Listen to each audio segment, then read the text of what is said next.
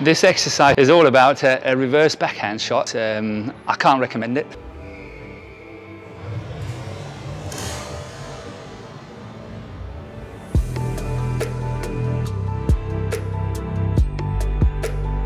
It's a fun shot. It's good to have. It's nice to have in your tool bag, but it's not a very efficient shot. It works once in a match, but it's really nice to be able to play. And it's all about playing that reverse at the back. And it's very, very insecure. It's very unsafe to play. A lot of players are making tons of mistakes on it. So unless you're really good, don't do it.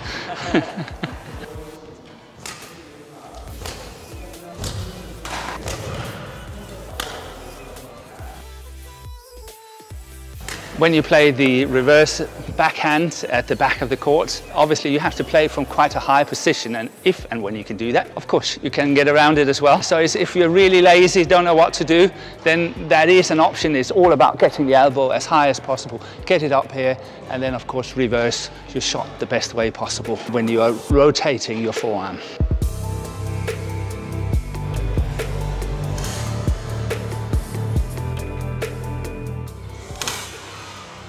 When you play the shot, when you contact with the shuttle, it's very important that it's either really outside your body frame or even a little bit in front of you. If it's behind you, it's virtually impossible to play. So it's all about timing as well. It's a shot where if you've got the time, if you're a little bit lazy, enjoy it, try it, but don't use it too much in a match because, as I say, mistakes are coming.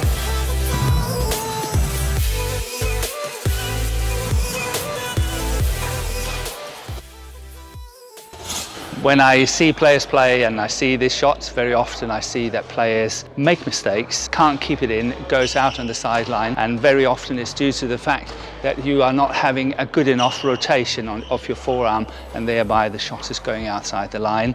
It's all about having that beautiful reverse shot and make sure that you have enough ankle on it.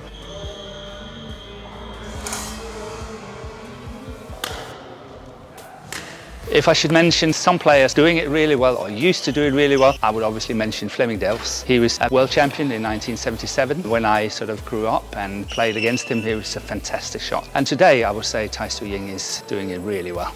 So if you can catch it and have a chance to really watch it and see how delicate the shot is, please be my guest.